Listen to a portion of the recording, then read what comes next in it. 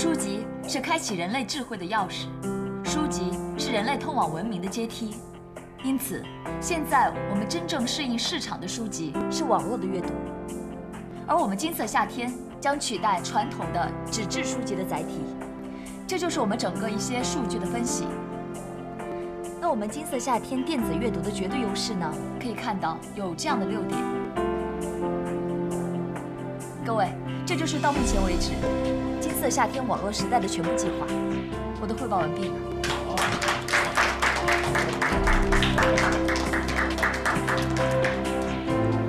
各位，一墨还年轻，初担重任呢，很可能会有些疏忽，所以希望大家以后呢多提点提点啊。毕竟网络电子阅读我们也没有弄过，可以说是摸着石头过河嘛。啊，您太客气了，一墨啊已经非常优秀了。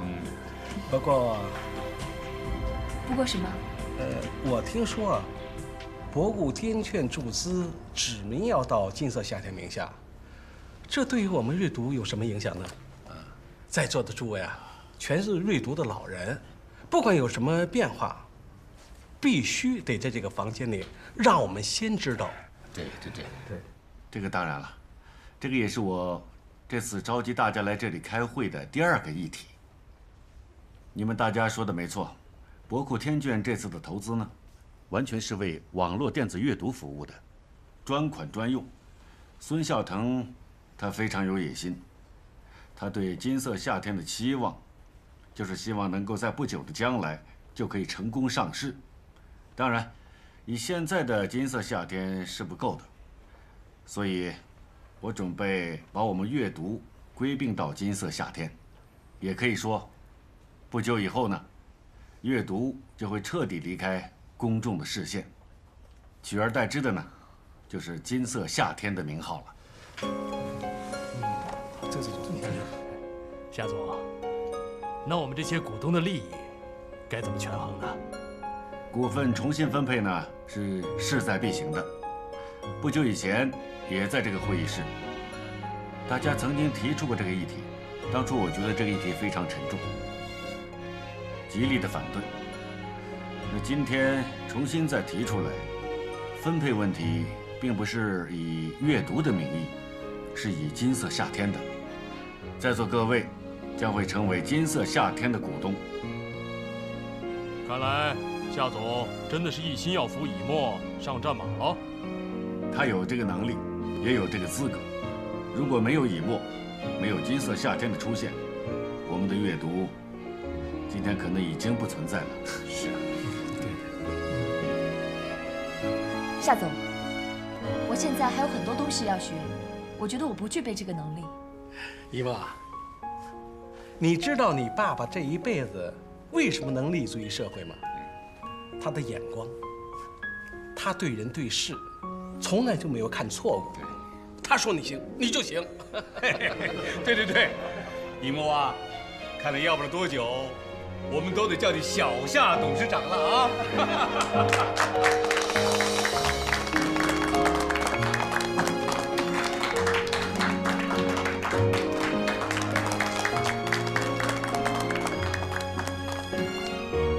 你们听说了吗？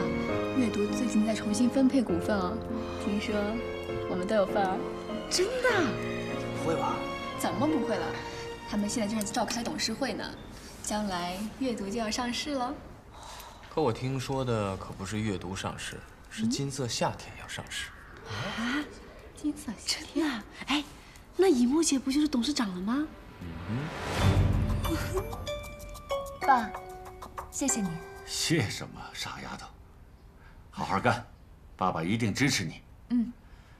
前几天呢，我见到孙孝腾了，他还问起你呢，向我抱怨半天，说你眼光高了，没有看上他的儿子了，让人家孙准啊每天闷闷不乐的，有这事吗？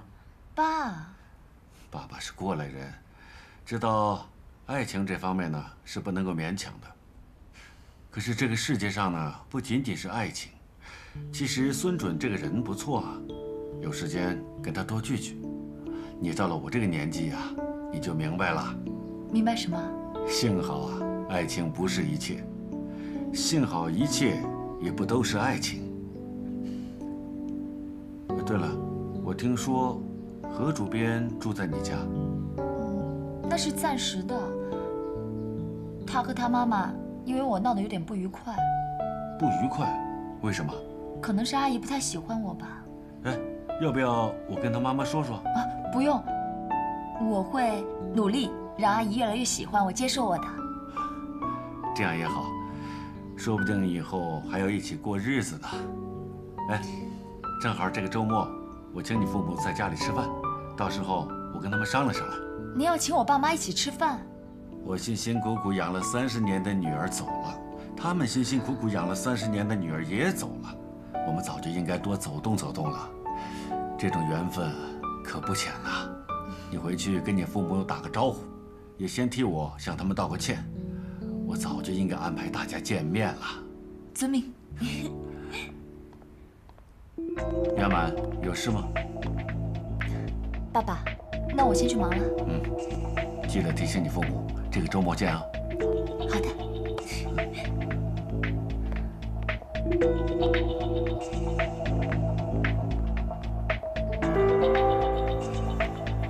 有事吗？爸，夏以沫跟您一起参加董事会，对吗？对啊。为什么我没有参加？我也是阅读的大股东。夏以沫他连股份都没有，为什么他可以参加，我却不能？你是质问我吗？没有，我就是觉得委屈。我还听说，你要借用金色夏天上市，还要重新分配股份，这些事情我怎么都不知道呢？该你知道的时候，你自然会知道的。爸，出去工作吧，不要让我对你有所错觉，觉得你只在意股份、利益、权利。我不想有这样的员工，也不想有这样的女儿。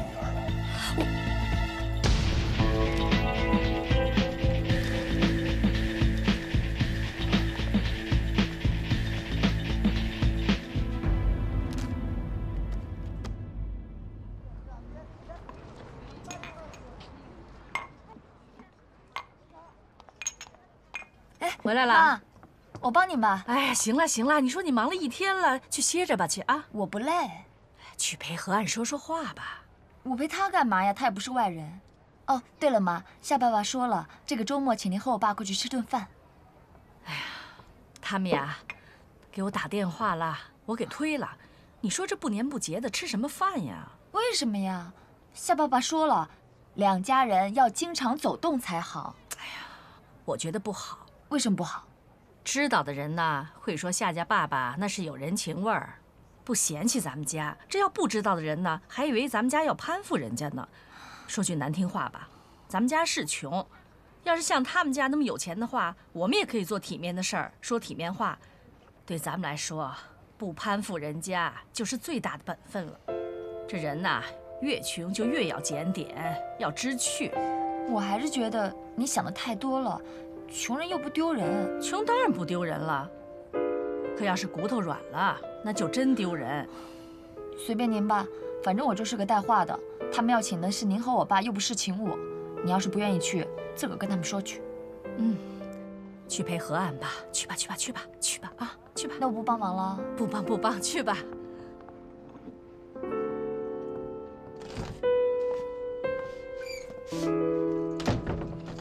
哟。回来了啊！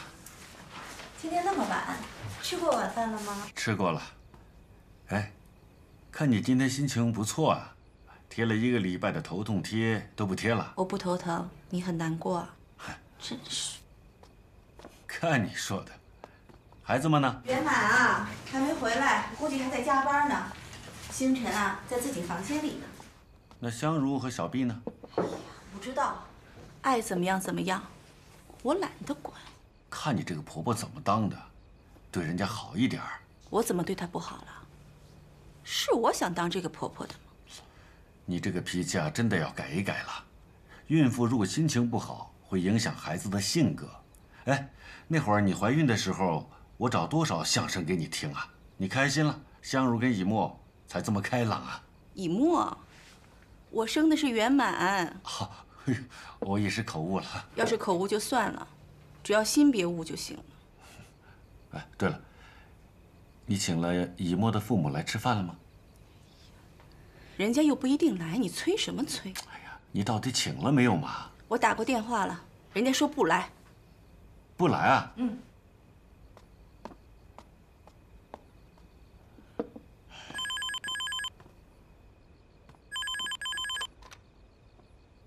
喂，哪位？啊，您是夏总吧？啊，您是刘大姐啊，真巧了，我正想打电话给您呢。哎，想跟您说，这个周末我也正要跟您说这件事儿呢。我觉得吧，我们两家不用走那么近，2个孩子能回家看看就行了。其实啊，以沫要是能经常回去看看你们，我挺乐意的，真的。哎呀，不是的，我是真心想请你们2夫妻来我们家聚一聚，你不要有什么顾虑吧，好不好？哎，说起来也是我考虑不周。圆满，你回来了。时间了，也没安排大家正式见面。爸，这是要请谁吃饭呢？哦，以沫父母，也就是金家2夫妇。刘大姐啊，您这是多虑了啊！这样吧，您就当这次是好的开始，以后啊，不管是你们家我们家，都要多接触接触。这样的话，对2个孩子都好啊。哎，刘大姐，我是真想跟你们一家人成为好朋友。周末叫圆满来接你们。啊，不用不用，我们自己来吧。那好，到时候见。啊，好，再见啊。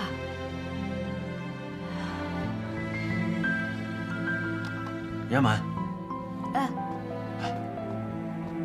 帮你妈妈准备准备，看看你的金家爸爸妈妈喜欢吃什么，多准备一些，啊。哦，好。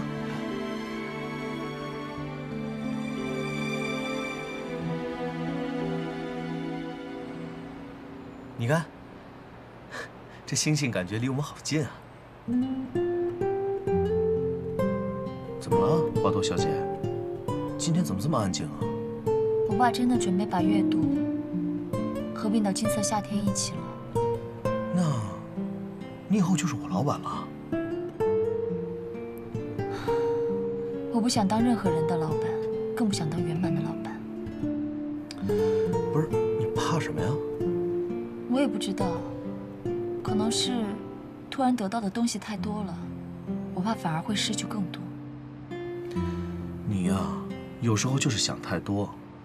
你别想，你看看，这满天的星星，宇宙多么浩瀚啊！这人和人之间的事情，真的根本不值得我们琢磨。你知道吗？我爸今天还跟我说了一句特别玄妙的话。他说，以后我就会明白一个道理：幸好爱情不是一切，也幸好一切不是爱情。也许你爸真的觉得你长大了，把这句话当作成年告诫送给你。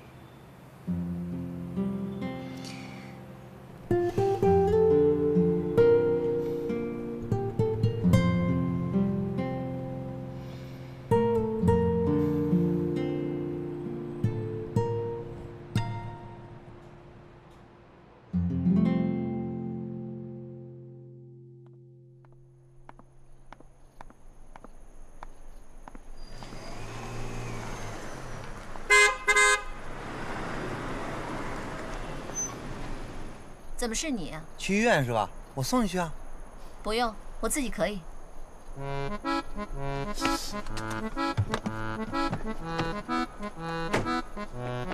哎，你到底想怎样？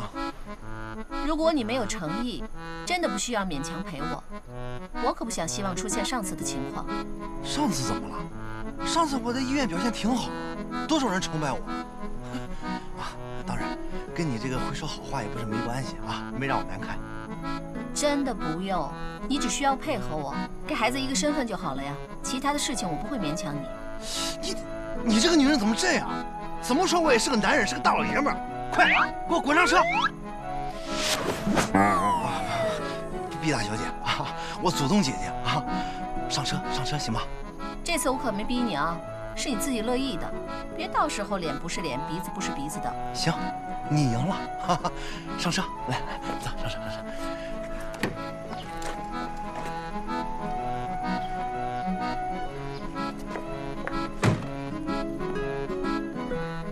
小样，跟我斗！正面突破第1招，别克完胜。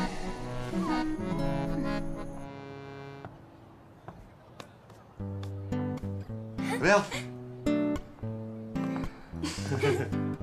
爸，您啊，穿这身倍儿帅，身材一级棒，比那街上的小伙还帅。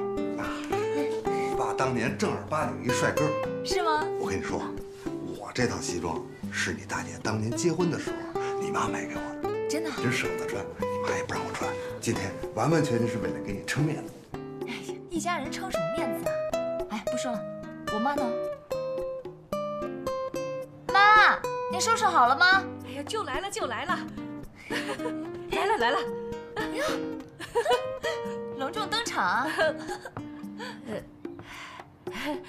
看我还行吧？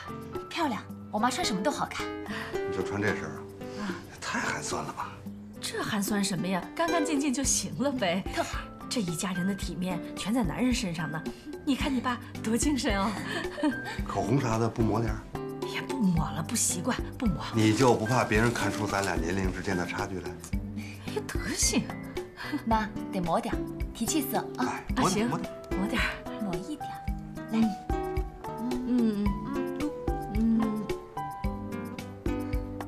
哎。哎呀，烦死了，干嘛呀？走吧，我这正紧张着呢。啊，走吧。走。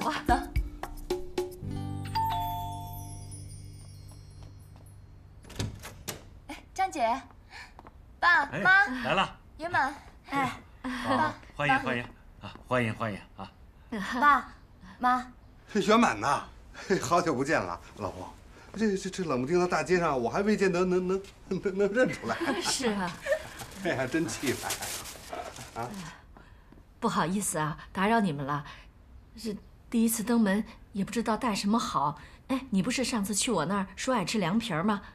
我就给你做了点儿。哎呦，好东西啊！这个凉皮啊，很多地方有钱都买不到。等一下一定要尝一下。来，进来。哎，别客气，来。老婆，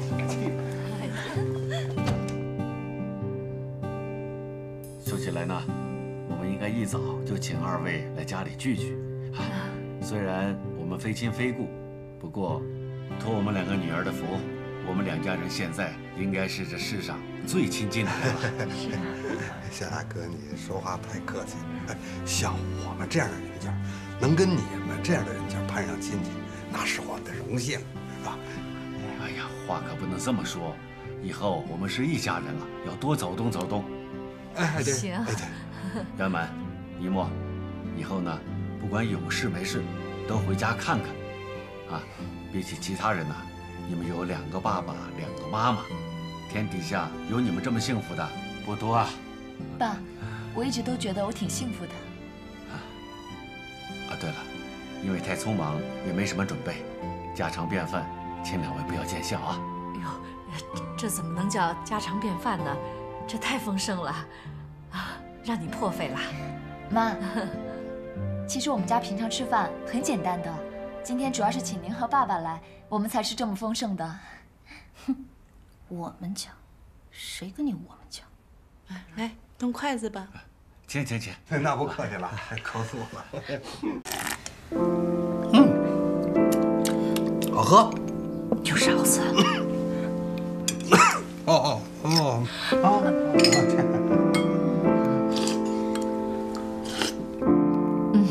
这味道挺好的。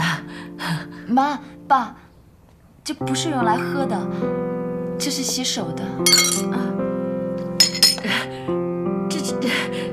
这是洗手的，我不知道，这真不好意思啊。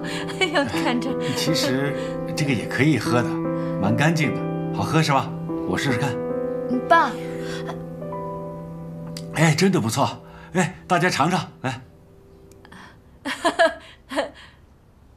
真的好喝吗？好好喝，这个好喝。圆满，你尝尝。芳姐，来端走。哎，凉皮来了。老婆，这凉皮儿你一定要试试，这是当年我插队的时候经常吃的东西，我怀念很久了，很多地方都吃不到这个味道了。还好刘大姐会做。你看你喜欢吃吗？你要是喜欢吃呢，我以后就常给你们做。好好好。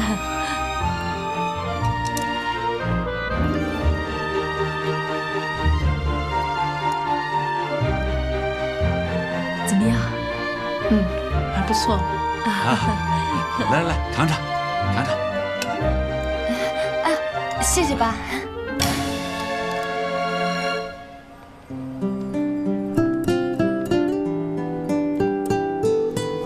还有多长时间？怎么还没完事呢？你要是觉得闷得慌，你就出去溜达溜达。等一下我弄完了，我能够自己回家。哎，那个不行，我爸说了，让我按时接送你。哎，你这不是啊？一会儿我给你买个冰淇淋吃吧。行。吸气。来，冰棍。哎，不是说给我买冰淇淋吗？怎么给我冰棍啊？医生说了，冰淇淋热量太高，你吃了会成为高血压产妇。啊，凑合着吃冰棍吧。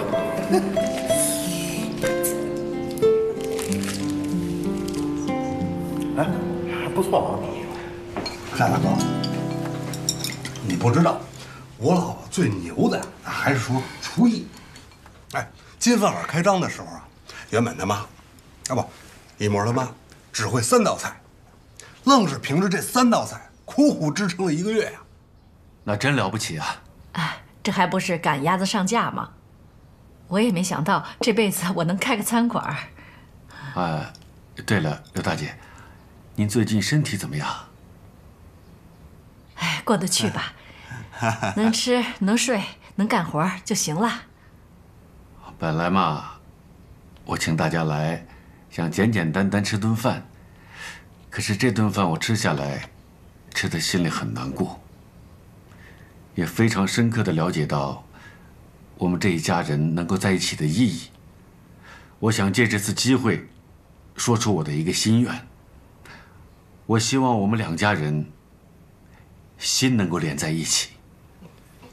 夏大哥，这话怎么说的？这心怎么能连到一起啊？哎呀，这不是比喻吗？有文化的人就这么说话，你不懂别打岔。刘大姐，你说的对，我不应该说话转弯抹角的，那我就直说了。您说。我有个不情之请，我想刘大姐、金大哥，你们2个能够同意，圆满回你们家。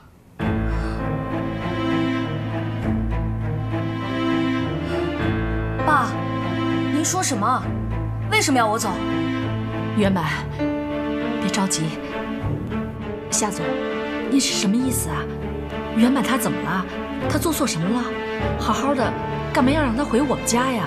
啊？我想，圆满回去呢，能够多陪陪你。哎呀，不用不用，我不用陪，住的又不远。我要是想他呢，就给他打个电话，让他回来看看我，不就行了吗？不用那么麻烦。爸，你为什么这么对我？让我回金家，是不是让以沫回夏家？圆满，你不要太过分。如果我让以沫回家，你不乐意吗？我就知道，在你心里，我永远都比不上夏以沫。早知道这样，当初你为什么要我回来？我现在真的很后悔，让你这么匆忙的回家。你干嘛说话伤孩子的心呢？大人在乎孩子的感受是天经地义，那孩子呢？他们有在乎大人的感受吗？爸，现在我们吃饭，说这些干嘛？以沫，当初你为什么这么坚决要回家？给我一个理由。你的理由，就是我现在的理由。说呀，是不是又要怪我欺负你？我又冤枉你，对吗？是我逼你去金家的，对吗？你不要太放肆了。以沫坚决要回金家的理由，就是因为他的亲生妈妈快要失明了，不用多久，他的眼睛就会什么都看不见。一莫想在他妈妈失明之前，让他妈妈多看他几眼，对吗？夏大哥，你怎么这么说话呀？这我老婆这眼睛怎么看？老婆，是不是真的？这什么时候的事儿啊？一莫，你赶紧跟我说，是不是真的？你快说啊！是，我妈妈以后可能会看不见。就算这样，何必让圆满回去呢？刘大姐亲手养大的是圆满，不是以沫。所以不管圆满也好，以沫也好，这段时间你们一定要留在你们妈妈的身边。真是冠冕堂皇的理由。爸，您还不如索性告诉我，从我一回来开始，您就百般看不上我，就是想要赶我走。圆满，对不起。圆满爸爸，你就别难为孩子了。只要我们家圆满能幸福，我就是看不见了，我也高兴。对不起，告辞了。哎，老婆，爸妈，我先走了。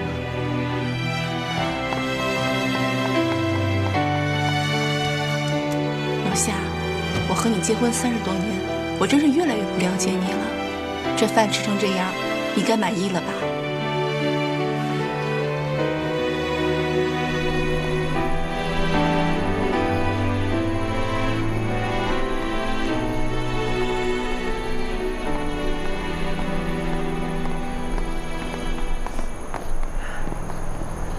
你告诉我，这是什么时候的事儿？那圆满不能回来，我都是快瞎的人了，让他回来干什么呀？我没问你那个，我问你这什么时候的事儿？哎呀，早的事儿了。那你怎么不告诉我呀？告诉你干什么呀？最近家里发生的事儿还不够多吗？再说了，告诉你有用吗？那你就准备这么一声不哈的就这么瞎了？有的时候我还真盼着早点瞎呢。我要是看不见了，我就不用为你们操心了。我要是瞎了，你们也别管我，你们爱干什么干什么去，哪儿乐呵你们到哪儿乐呵去，不用管我。哎，你说你这个人啊，你说的这叫人话吗你啊？什么叫我们该到哪儿乐呵到哪儿乐呵？你就仗着你比我大，一天到晚欺负我是不是？老天爷不都在惩罚我吗？让我瞎了吗？你别嘴一句瞎了一句瞎了的，你这样说让我心里难受，你知道不知道？哎呦，哭哭哭，你就知道哭，横竖不就瞎个眼吗？又没死人。放心吧，我不会连累你。我是怕你连累我哭吧？我哭是，我以前就气你，也没好好照顾你。庆喜啊，我这辈子就没指望你照顾我。你说你都多大的人了，像个孩子似的，还那么天真幼稚。你长点心吧你，踏踏实实过日子，别给孩子添麻烦，那比什么都强，听见没有？哦。回家吧。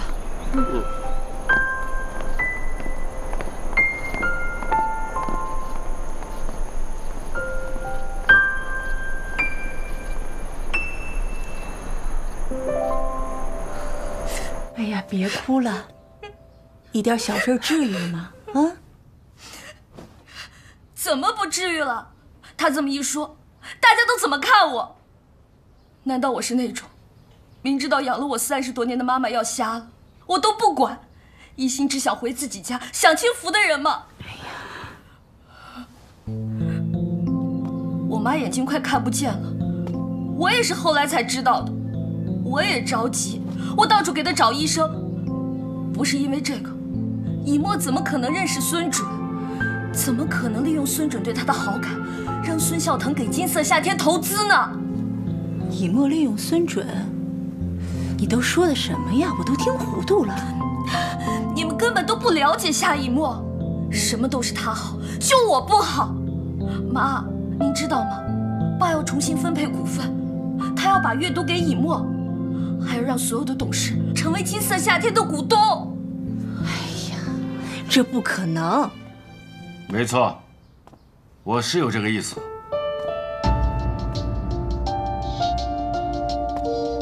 爸，既然您这么说，我也告诉你，我不同意，我以阅读大股东的身份反对。阅读大股东，好，你想怎么反对啊？我以我的身份召开董事会。您别忘了，我现在拥有阅读20%的股份，跟您一样多，我有说话的权利。不错，这一阵子呢，你确实是学了很多。可是你老师没告诉你吗？这种签名转让书已经不能生效了。什么意思？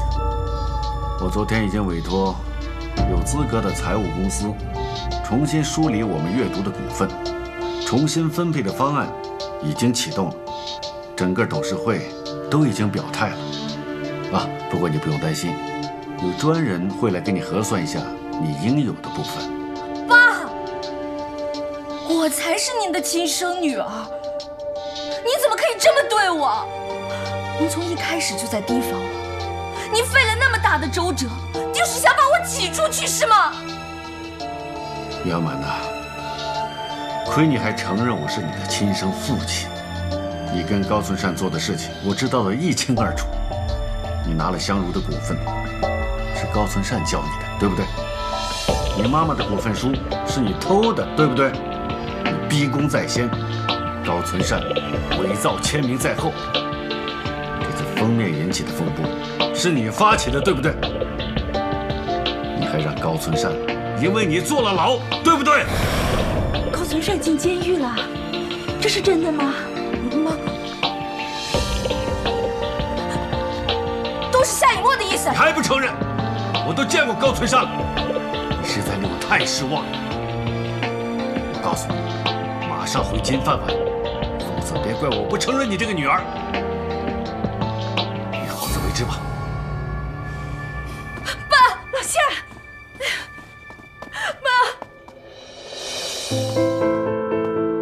你们真的不要我？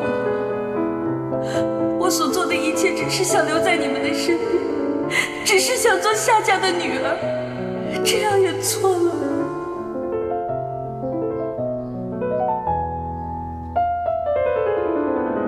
夏磊阳，你现在无论做什么事情都不和我商量了吗？就因为你一向高大全，站在道德的制高点上，就可以凌驾在整个家庭之上吗？这么大的事情，你为什么不和我商量？你起码让袁满有个心理准备。当着大家的面，你突然这样，你是想让谁难堪啊？你一天到晚提防着谁呀？谁是你家里人？你弄清楚了吗？你越说越离谱了。我提防谁？我要提防谁啊？一早就应该把袁满送出国，因为我一时心软才把他留下的。袁满变成这个样子，不全都是因为你吗？袁满，你去哪儿啊？啊？去哪儿？你们不是盼着我走吗？我现在就走了。袁满呐，你怎么到现在还不明白我的意思呢？您的意思我很明白，在您的心里只有夏一墨。您要赶我走，我可以走。你要把所有的财产，还有阅读图书都送给您那个才华横溢的女儿，我也无所谓。原来在你们的心目中，这个家最值钱的地方就是所谓的家产。你啊，身为一个母亲，从来都不在乎培养儿女之间的感情。你逼走以沫，就是为了要保护你亲生女儿的家产，对不对？还有你这趟回家也是为了要挣一份家产，对不对？我这一生实在太失败了，花了几十年的心血，经营出这样的一个家庭。我有的时候真的非常羡慕刘大姐，他们一无所有，可以说是这个社会里最底层的。可是他们一家人却能凭着亲情维系这个家庭，维系他们的人生。你们呢？爸，怎么了？我现在把话给你们说清楚，哪天我死了，我所有的家产都会捐献给这个社会，不管你们是谁，都别想在我这里分到1分钱。爸，你说什么呢？到底怎么回事？爸，您说的没错，这个家里所有的一切都是您自己的，与我无关。以后您爱给谁给谁，我爱去哪儿去哪儿。想让我重新回到金家，那是绝对不可能的事儿。明白？哎，别追！你要是追出去，就别再回来。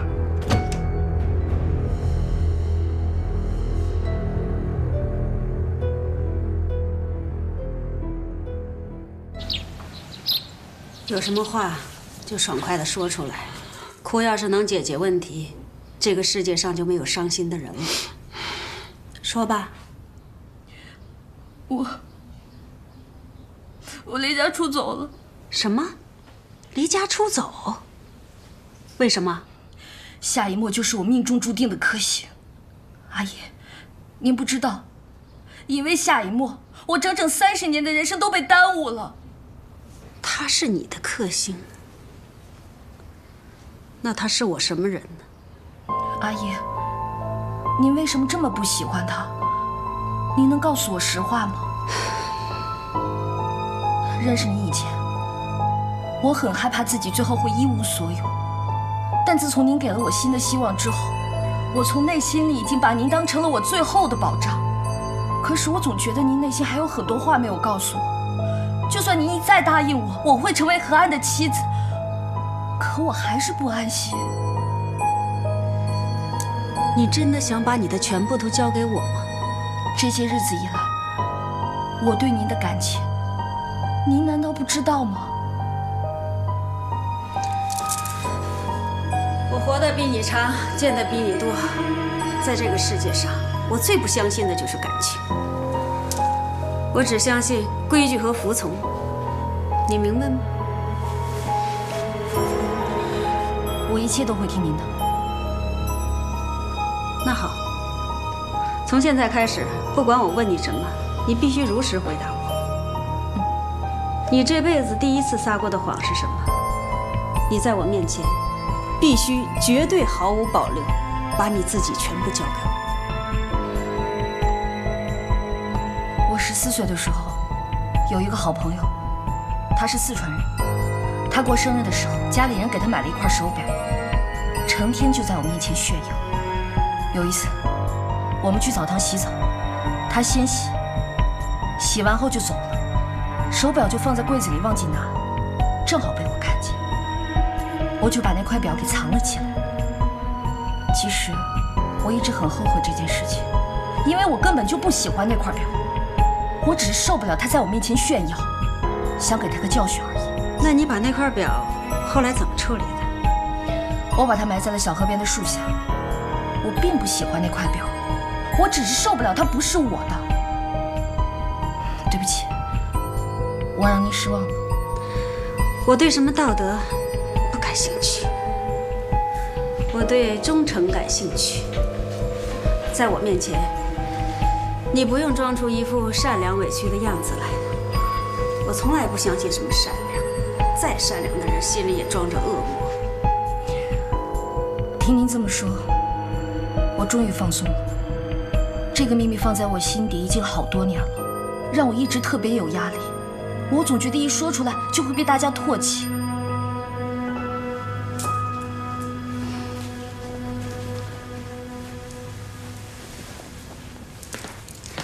那你告诉我，我儿子何岸在你眼里是那块手表吗？如果我帮你抢到这块手表，你还会把它扔到小河边吗？不会的，我是真心喜欢何岸。阿姨，我求求您帮帮我。当然了，我儿子绝对不会娶姓夏的女人。为什么？夏令阳一家害死了我最亲的妹妹。这个世界上最恶心的就是男人。怎么会这样？这种仇恨一直埋在我的心中。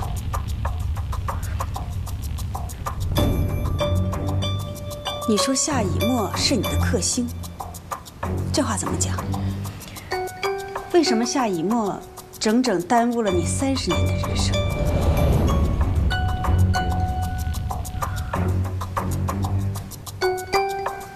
怎么不能说？因为照片，夏一沫把那些照片交给了我的父母，我离家出走，就是因为这件事情。阿姨，我以后该怎么办？很简单，住在我这里，往后你就是我的人了。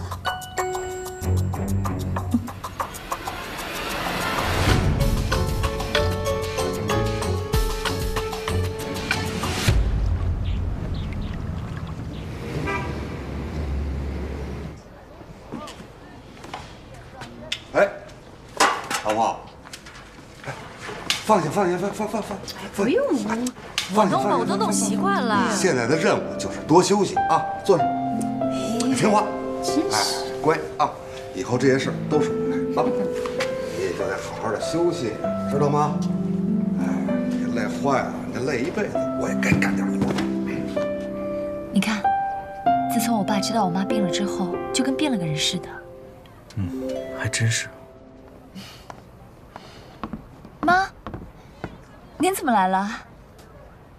夏家妈妈，你来啦！圆满呢？让圆满出来见我。圆满他没来呀，他没在这儿。不在这儿，他在哪儿啊？你已经有以沫一个女儿了，干嘛还抓着圆满不放啊？我告诉你，我先生糊涂，我可不糊涂。你们一家人怎么想的，我清楚得很。妈，你怎么能这么说话呢？我怎么说话了？让圆满出来，他凭什么住在你们家？何安也在这儿，你们一家人各有手段的啊！难不成全天下人都搬到你们家来了？你这个娘们说什么呢你？哎啊，叔叔，爸，我本来不想说什么，横竖都是你闺女，爱怎么打扮你回家打扮去，我不管。你在我们家唧唧歪歪就不行，连自己女儿去哪儿了都不知道，你这个妈怎么当的啊？爸，你就少说两句吧。去，快走，快点走吧。妈，圆满真的不在这儿，真的。夏家妈妈，圆满真的没来，他会去哪儿呢？咱们去找找他吧，别出事儿了呀。那他去哪儿了？妈，您别着急，圆满一定会没事的，别着急。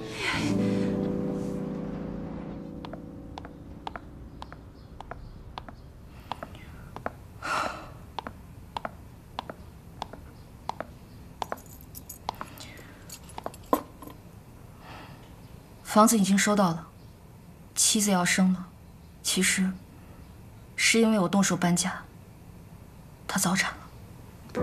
就算这样，你也没给他们留条后路。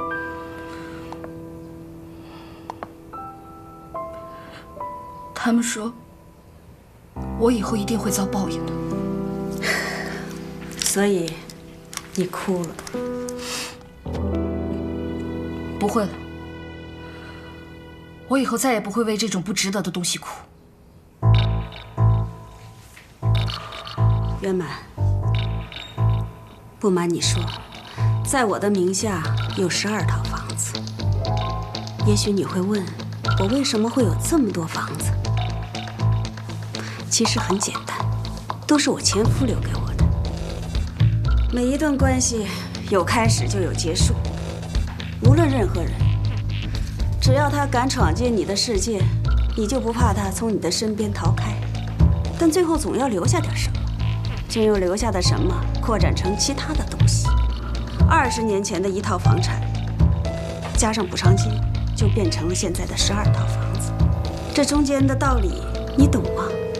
那你从抛弃你男人的身上得到了什么呢？大姐。你可真是一个失败的人生啊！如果你和我这段关系以后只能结束，你又从我这儿能得到什么呢？我什么都不想得到，我所做的一切，只是为了让您信任我。急于表白，这就是你的毛病，动不动就撒谎，这就是你的弱点。谎言帮不了你，只有你知道自己在做什么，你才能把这件事情做好。那你现在为我做这件事儿，你的目的是什么？何安，这才是我喜欢的坦白。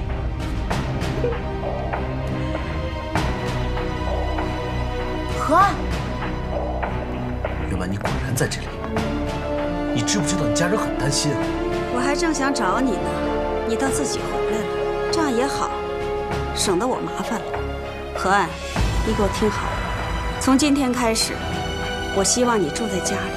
妈，你能不能告诉我，你为什么把圆满绑在你身边？因为我喜欢这个叫金圆满的丫头，我不喜欢那个叫夏以沫的丫头。妈，我最后跟你说一遍，我喜欢的人是夏以沫。圆满，你赶紧回自己家去。现在怎么办？怎么办？慌什么？我就是死了，我也不能让那姓夏的丫头得逞。我的儿子，我管不了，我就不信了。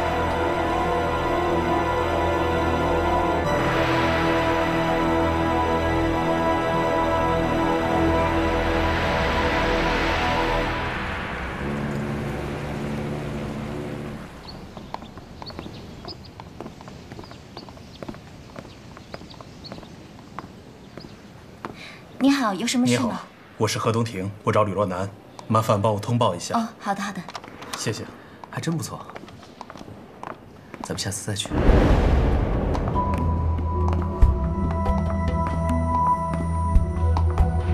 何来去？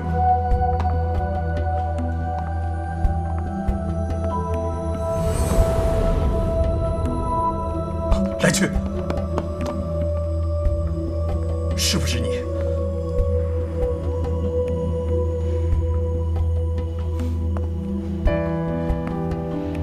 我不叫何来去，我叫何安。先上去了。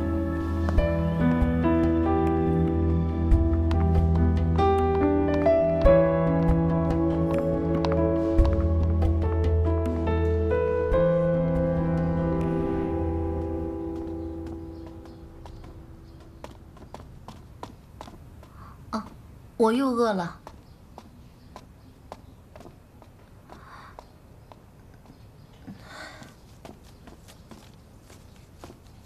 妈，你吃点水果吧。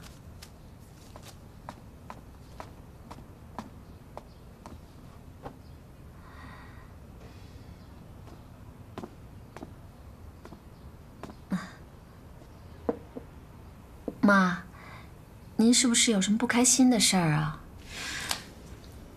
我不开心，你开心啊？诚心怕我不开心是吧？圆满是大人了，您放心。他过些日子肯定会回来的。你又不是他妈，你当然不用担心了。我现在也是快当妈妈的人了，能够理解您的心情。哎呀，行了行了行了行了，我们家的事儿什么时候轮到你操心呢？要不是因为你，我们家也不会变成这样。那肚子里怀的还不定是什么怪物。您太过分了。我过分？啊，我怎么过分了？啊！我是没结婚就怀了孩子，还是死赖在别人家里不走，还是怎么的？我都快被你气死了，还在我眼前瞎转悠。妈，不，廖老师，夏夫人，您想过没有？要不是因为您的话，这个家会变成今天这个样子吗？您怎么就不知道检讨一下自己的责任？什么？你说什么？要不是您这么不理智的话，圆满和以沫也不至于这么水火不容啊。他们本来可以成为好朋友，两个家庭也可以和睦相处，就是因为您总是偏袒其中一个，所以才会造成今天这样的后果。你说这都是我的原因，这是谁说的？是不是夏相如啊？夏相如，你给我下来！你给我下来，夏相如！怎么了这是？又吵架了？啊？又吵架了？你俩怎么天天吵架？吵了我都快崩溃了。夏相如，那你这媳妇儿还没过门呢，你先学会说悄悄话了。那你说说我怎么就丧失理智、偏袒纵容了？什么意思啊？我没说什么。廖老师，你也别拿香如撒气了。你住口！这里没有你说话的份儿。夏相如是我儿子，我爱拿他怎么撒气就怎么撒气。没用的东西，哎，这就是你给我找的好儿媳妇儿啊！你也不管管他。管，我马上就管啊！走，上楼去，好好教训教训你。把水管拿上，快点！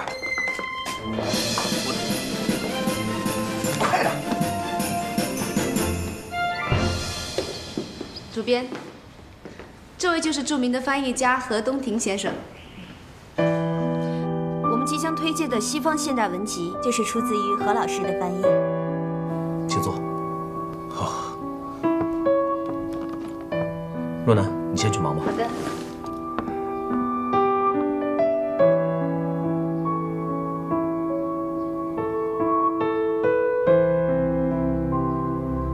你一定是来去，何先生。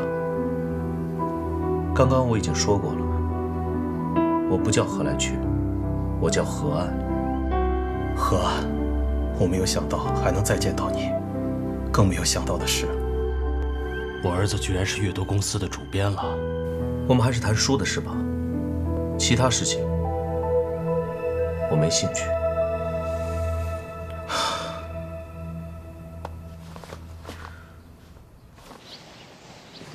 你怎么又跟我妈吵起来了？对待我妈，就一个字，哄。哄？能哄一辈子吗？再这样哄下去的话，那将来可要出大事了。我这么跟你说吧，啊，对待我妈，你要有专门的方式方法。你把我妈不能当成妈，要当成自己的女儿。哎，只要咱家你把咱妈搞定了啊，咱妈接纳你了，别人他都不是事儿。那你的意思是，你希望她接纳我？我就是不想一回家看到有人吵架。好了，我知道了。那将来我一定呢把这个家都安顿好，好好哄你妈，然后还调解圆满和以沫的关系。我妈、以沫、圆满，那三人凑一块儿，那就是大风火轮，你知道吗？啊，他放到哪都风火燎原。只要你说到做到，你就是我们家头号功臣。必须的。吃水果，橙子可新鲜了，来，快张嘴。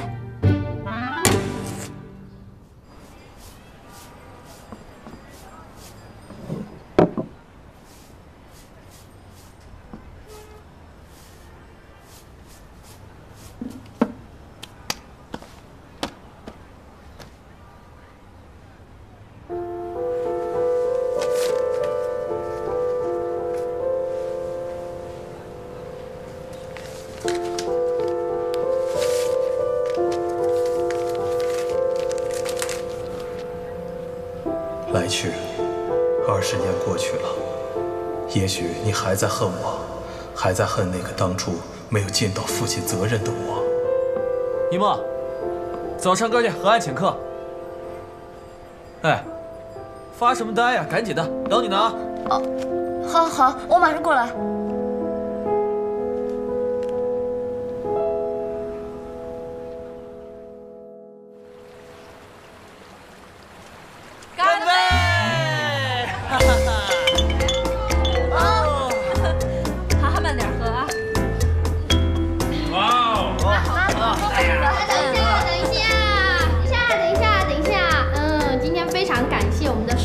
美女来参加我们的派对，谢谢。那么接下来呢，我想有请我们的歌王金嗓子金庆喜先生为我们演唱一首歌曲。我还没准备。爸，这准备什么呀？不唱歌举手就来吗？举杯吧，朋友。好，让我唱，我得邀请一位女士跟我一起合唱。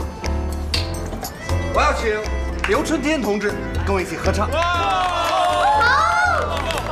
不行，我点歌，我五音不全，我唱不了。谁说的？不行，都忘了。当年我看上你，就是因为你的嗓子好，还记得吗？我们俩当年一起唱的《15的月亮》，今天就唱这个。你这个你要是忘了，我可很伤心的哦。不行。